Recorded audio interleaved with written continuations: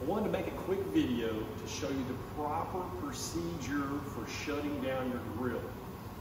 And that is not turning it off and going in the house.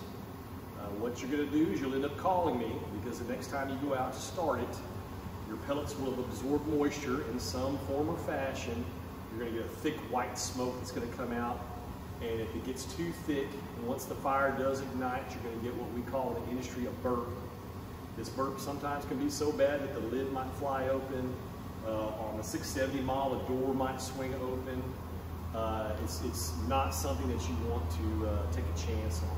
So I'm going to show you the correct way to get it shut down.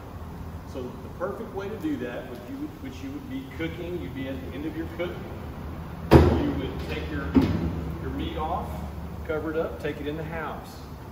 Leave the grill cooking, leave it on. Then you come around. You'd put your bag of pellets here, or another bucket or container, whatever it is that you keep them in to keep them dry, very important. Your pellets are the fuel for your entire machine. If you add water into your fuel on your car, what happens? It's the same kind of concept. So you'd place your bucket here, you'd pull this out, and it would dump all the pellets that are left inside your hopper. But there's one thing that you need to remember. You still leave it on as if it's still cooking, and what that's going to do is that's going to continue to run the auger screw.